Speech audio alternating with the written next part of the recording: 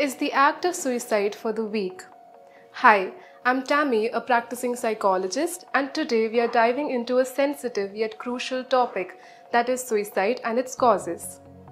Some of the causes of suicide can be individuals with a history of complex traumatic experiences, prolonged stressful life situations which are subjective, as well as a history of abuse and exploitation, along with biological causes such as reduction in the serotonin metabolic levels could potentially lead to the very act of suicide, parasuicidal behaviors, and even mood disorders such as major depressive disorder.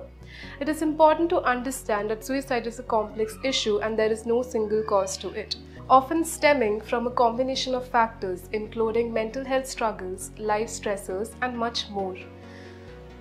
Let's talk about some of the do's and don'ts when dealing with someone who is struggling with suicidal ideations.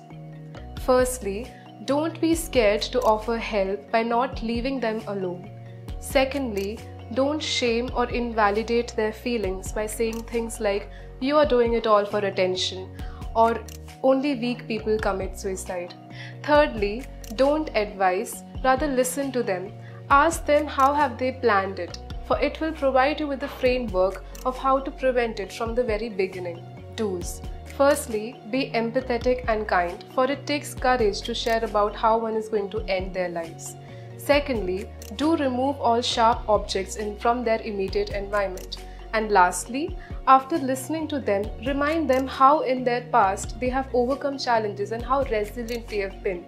Encourage them to seek professional help. Remember, your support and understanding can make a significant difference.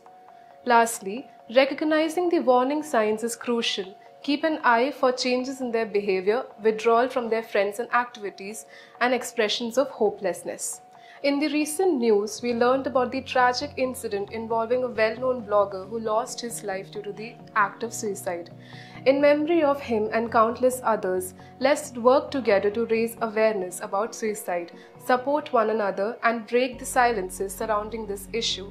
If you or someone you know is struggling, remember that there is help available and there is hope.